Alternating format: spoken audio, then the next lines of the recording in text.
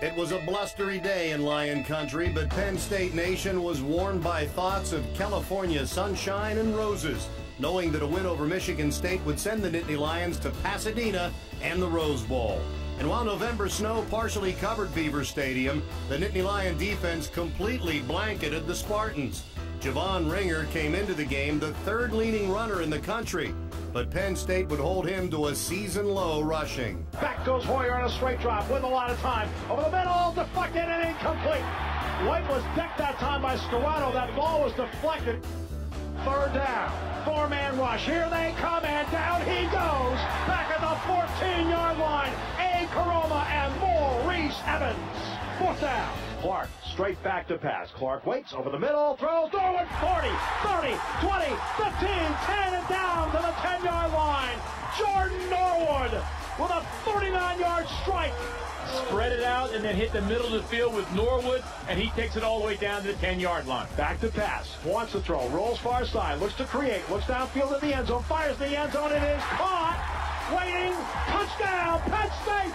Well, nice job by Daryl Clark extending the play, waiting as long as he could. He knew he was going to take a hit. Graham Zug knew where the sideline was. He kept his feet in bounds and then getting the touchdown. That was big for Penn State's offense to get 6 points there. Penn State's defense gave Javon Ringer no room to run. They would limit the Spartans to 10 yards in the first quarter. They gave quarterback Brian Hoyer no time. The combination was lethal to a Michigan State team that had Big Ten title dreams of their own. Meanwhile, Penn State's offense had plenty of room and time thanks to the lunch pail guys up front, those with their hands on the frozen ground. The Nittany Lions offensive line had given their talented group of skill position players an advantage all year, and it just continued in the regular season finale. Penn State took a 7-0 lead into the second quarter, which turned into an explosion of power, finesse, and emotion. Following Lawler left side, Royster turns the corner 15, gets a block to the 10, swings it inside the 10 and down to the 5. He had Butler in front, he had Lawler on the edge, and Royster has a first and goal for the Nittany Lions. Three outstanding blocks on that run for Royster to get the ball inside the 5. Lawler up the middle, Lawler, touchdown, Penn State! They were not ready for Lawler to handle the football. Shipley from that center position took his man and just blew him right back into the end zone. Cunningham near side, White far side from the eye. Hoyer, play action fake under the gun, and down he goes, Maurice Evans. The irresistible force against the immovable object, and the immovable object was winning the battle. Penn State was showing why they are the best defense in the Big Ten and one of the best defenses in the country. Straight drop by Clark, back he goes, they set the screen. The Green, 20, 25, Green 30, 35, first down 40, 45, 50, 45 of Michigan State and down to the Michigan State 40-yard line. Despite the winter temperatures, Penn State's spread HD offense was red hot. Not even 3rd and 17 could stop them as Stephon Green turned on the Jets on a screen pass. Daryl Clark would have a career day throwing the football to a wide variety of weapons. And when he found Graham Zug over the middle, the Nittany Lions were knocking on the end zone's door once again. Field from the 1, Clark rolls near side, tries to turn the corner, Convoy, touchdown, Penn State, the cap, a 71-yard drive. Penn State has been sharper, they've been faster. They have beat them at the line of scrimmage. They beat them at the point of attack, and that's why they have a 3-touchdown lead at this point. Hoyer in the gun again. Back he goes again. Sets, waits, delivers down the middle. It's intercepted by Scarrato. 40, 35. Anthony Scarrato was one of 17 seniors to be honored in their last home game, and they were major contributors on Senior Day. But this game featured a perfect blend of present and future. Clark back, pump fakes. He wants the end zone with Derek Williams. Makes the catch. Touchdown, Penn State. This is a play where Derek Williams just wanted it more than the defender. He did a good job of, with his body, screening off the safety so that he could make the catch.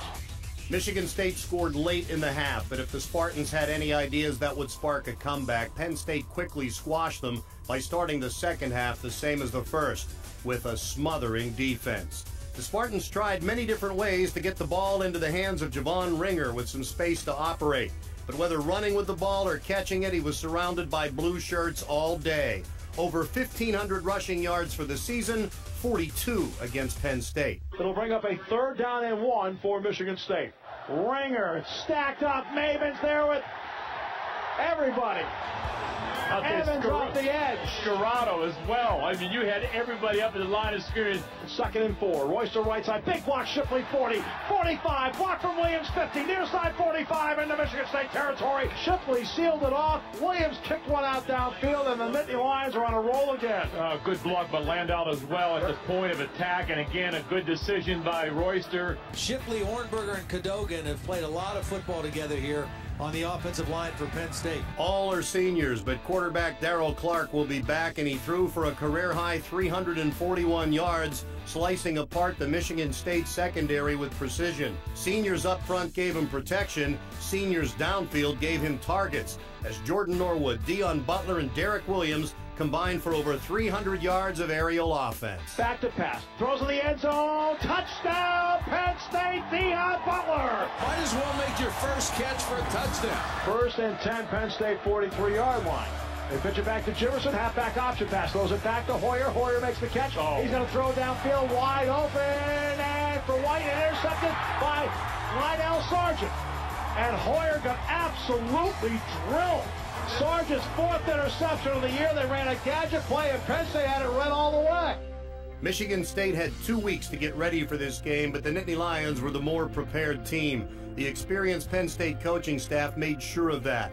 And as the 3rd quarter slowly evaporated, it became more and more apparent where the Nittany Lions were going for New Year's. Clark back. Play action, think of the draw. Looks downfield, wide open. Dion Butler, 35-30. Dion Butler, goodbye. He is gone. Touchdown, Penn State. A 70-yard strike from Darrell Clark. And I'll tell you what, it's fun being a quarterback when you got guys like that to throw to. Game, set, and match. Nittany Lions, it is over. Theoretically, but not technically. Pat Devlin came in at quarterback in the 4th quarter, and the Nittany Lions continued to march to the same beat.